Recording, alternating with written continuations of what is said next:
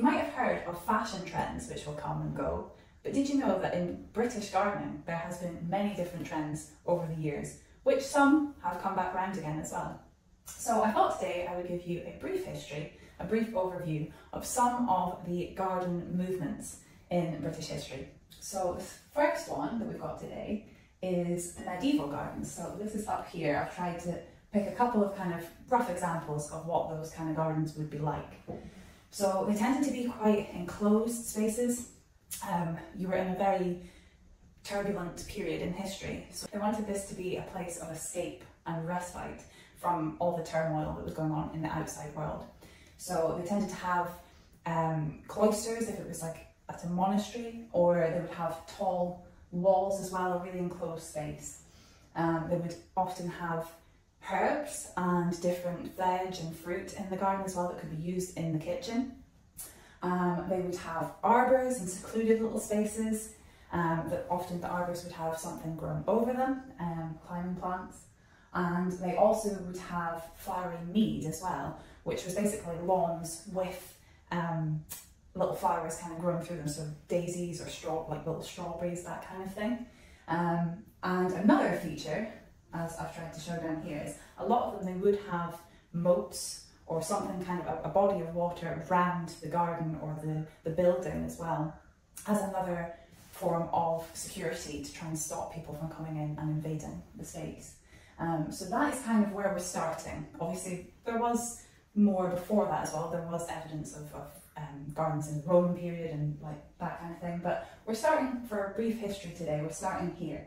And obviously a lot of the elements in those gardens we still want today. I mean, most of us want to feel a sense of privacy and seclusion when we're in our gardens. We don't want to feel overlooked.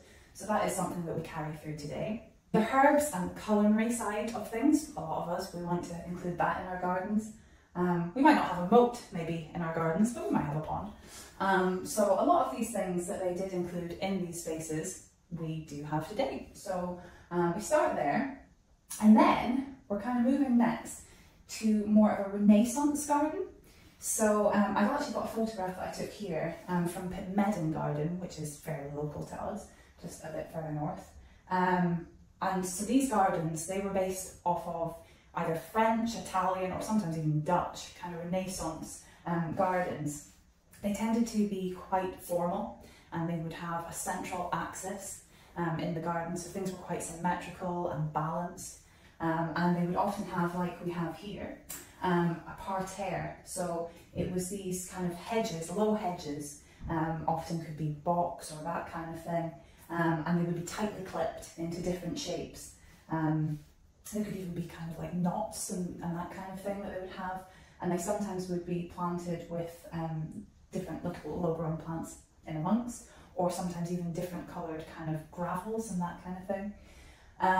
They would generally have a fountain or some sort of feature, water feature in the space as well. They would often have statues and that kind of thing in the garden, and it was all about this sense of grandeur.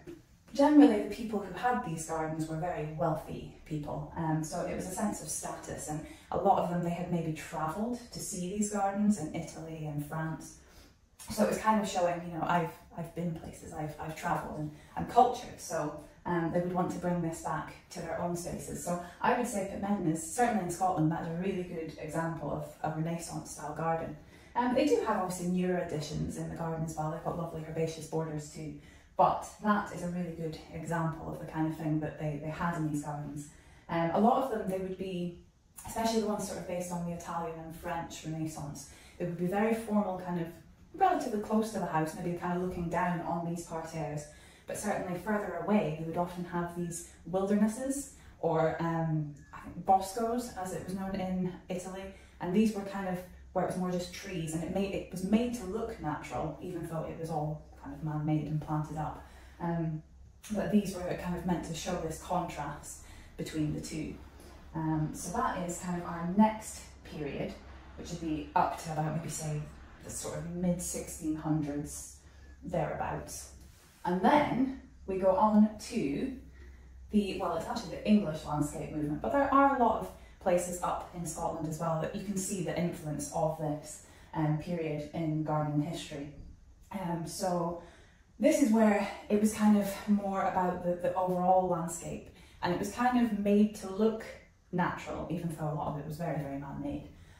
So you had a lot of these kind of follies and different grand sort of bridges and different buildings that they would have built, sometimes even ruins, that were meant to look like they'd been there for years, but actually they were just built then. You would also have quite often big lakes that were actually created just for this. You would have a lot of trees that would have been planted, but you also kind of worked with the landscape beyond as well. So you kind of almost borrowed the landscape as well. So if you didn't have acres and acres, you could try and make it look like you did by kind of borrowing the landscape that was beyond your land, and using that to best effect and kind of blending the two into one, if that makes sense. You also had features like ha-has, which I always think that name is quite funny, but they were basically, it was to stop any of the livestock from coming up onto the land. So basically a ha-ha is where when you view it, it looks like it's just, the land is kind of a one smooth kind of swoop right out, but actually you're up higher and then there'll be a steep drop, and that's where you'll have your livestock down here, so they can't come up onto the main bit of land. So that was another key feature of that period. If you're interested in this sort of thing, you may have heard of Lancelot Capability Brown, who is a well-known figure in this movement. So he didn't really start it, technically it was more William Kent. He was kind of one of the key components to starting, or key figures again in starting that movement, but certainly Capability Brown is probably one of the most well-known people from that movement, and he designed many very well-known gardens which are still some of the most visited today. So places like Stowe, which we have here, he designed, or at least helped to design, but there's you can look it up and there's so many different places that he helped to design, but you can see common features in all of these gardens. Very swooping kind of landscapes, lots of lawn, as I say, trees as well are heavily featured, but used in a clever way so that it's still, you can see through trees to different views and that kind of thing. And then a lot of, like I said, a lot of kind of water tends to feature in that, large lakes. So that takes us up into that period, and then next, really, we kind of go into the Victorian period. For sake of this video, obviously there are lots of different subsections in history. However, just to make this a reasonably compact video, next we're kind of focusing on the Victorian period, which really, in the sense of British gardening history, is really quite an exciting period, because there's a lot of advances in technology, which helped us to be able to grow plants that previously we wouldn't have been able to have surviving in Britain. But also there was a lot of exploration, a lot of bringing back different plants, again, that we didn't know existed, so you know there was a lot of study on plants, and just a really quite exciting period in gardening history.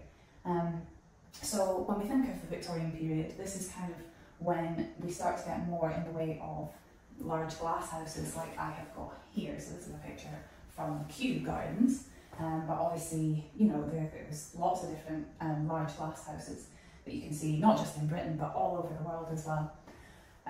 So the reason that these became more prevalent in society is because glass became a lot cheaper, which previously it had been rather expensive, but also because of the materials that they could use to actually build these spaces. They could make much larger spaces now, and they were able to heat them as well through different technology.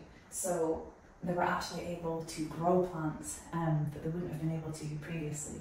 So this also links into the plant exploration, because at this time there were lots of plant hunters going to all the different corners of the earth, trying to find the newest, the latest thing that nobody had discovered before, certainly not from Britain anyway.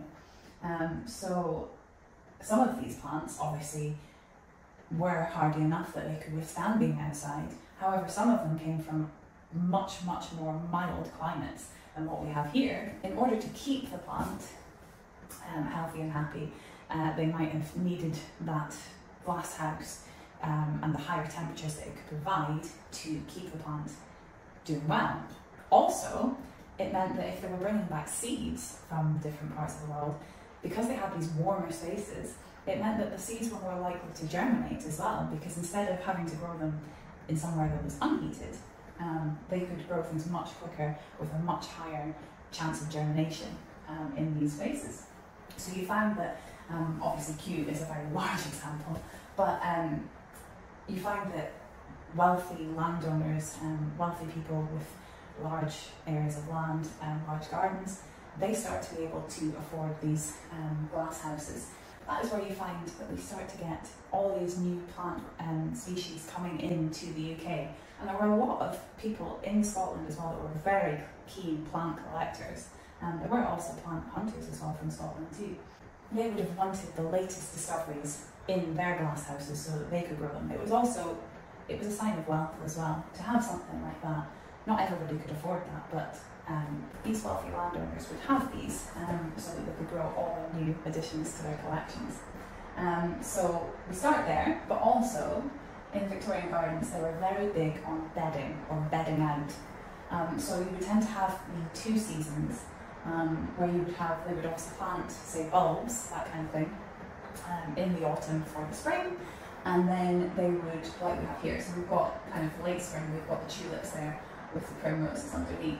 But then certainly in the summer, then they would take that out and they would have the summer bedding, things like Clovelia, begonias, all that kind of thing they would have. But they would also interject it with some of the more kind of tropical species that they were starting to find and add those in for a little bit of height. But it was very much so out of bedding.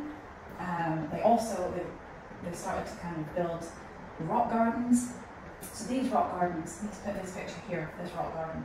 This is actually ones that I took from Branklin Gardens. So this was created more in the 1920s, but it's just to kind of give you an example of rock gardens. So again, new additions to their plant collections that they maybe hadn't been able to grow before. Rock gardens were a real favourite with the Victorians, and they really admired the little miniature forms of plants that you could grow in a rock garden. So they became a firm favourite. And then things as well like ferneries. So the Victorians were really, really big on ferns as well. And actually this is an example here of a fernery from Benmore. A lot of ferns are very hardy, but some of them are slightly more tender. So these ferneries, they would, like this one here is obviously enclosed, but some people would have the more hardy ones and just have a kind of like little ferny kind of dell, you know, but ferns were a really big trend with the Victorians. They loved the fern. So then moving on, as we kind of come towards the end of the Victorian era, we start to get a new movement. So it was going away from this very kind of bedding focused and very kind of neat and tidy little kind of lines of the earlier Victorian period. And then you start to get these lovely herbaceous borders that are more kind of relaxed and soft. Still very colourful, just like the bedding, but just done in a slightly different way. So as we go kind of towards the late 1800s and then into the 1900s, we come to this kind of style of gardening. It was also in the early 1900s sort of the arts and crafts movement. As kind of part of that sort of movement, the garden designer Gertrude Jekyll, which you might have heard of, there is also a David Austin Rose named after her. So she was a very prominent figure, and she was a garden designer, and she's designed so many different gardens up and down the UK. So this was more her kind of style. There was still some formality, and there would be, you know, different kind of clipped hedges and that kind of thing, just to give a bit of structure. There was always some sort of evergreen structure there as well. But she would have these large herbaceous borders with swathes of plants, which just gave a more naturalistic kind of feel, as opposed to very prim, proper, and kind of formal gardens that we had seen earlier on in the period. That's why I thought I would end here, because really, I think you can see how her style of planting greatly influenced us even today, because now we see this more naturalistic style of planting. We know that it's better for the environment if we do this, because there's more chance you're going to have plants that are good for wildlife. There's also more habitat kind of in amongst all of that. Instead of just having everything formal and rigid, and it's quite a sort of labour-intensive way of doing things if you're constantly changing bedding and all you're doing is bedding. It's fine to have a little bit of bedding, you know, I mean, everyone likes that, a nice cheery pop of colour, a few pots, a few hanging baskets. But, as you can see here, I mean, planting out all those bedding plants, it takes a lot of time and a lot of labour, and you have to make sure that you keep improving the soil, weeding meticulously, because it's so obvious when you see little weeds coming through bedding plants. Whereas, this style of planting, where you just have a more natural feeling kind of border, it's all tightly packed almost, so weeds aren't going to get the same chance to get through and to germinate and take over the area. So it's much lower maintenance, although you still need to improve the soil. You can't just plant it and leave it and that's it. It is less labour intensive than doing big formal bedding schemes like this. So this is kind of where we are today, you know, especially with everything going on in the environment. A lot of people are wanting a slightly more lower maintenance. You know, lives are busy, aren't they? We're all working, and the 21st century is a very busy time. So I think people want gardens that look good, that are good for the environment, good for wildlife, but also they don't have to be tending 24/7. So this style of gardening is really kind of prominent today, I would say, and it's only been enhanced by other garden designers and slightly different movements, but kind of you can see the similarities. Things like the kind of prairie garden has pioneered that in more recent times, but it's a similar sort of thing.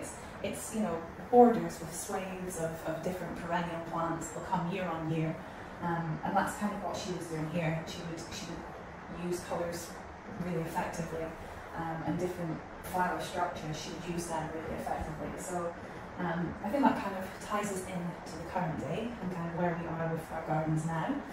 But yeah, I hope you have enjoyed my little brief history of British gardens. And like I say, there's plenty that are here in Scotland, so there's plenty of gardens that you can visit that will kind of give you these examples. I hope you have enjoyed my brief history of British gardens.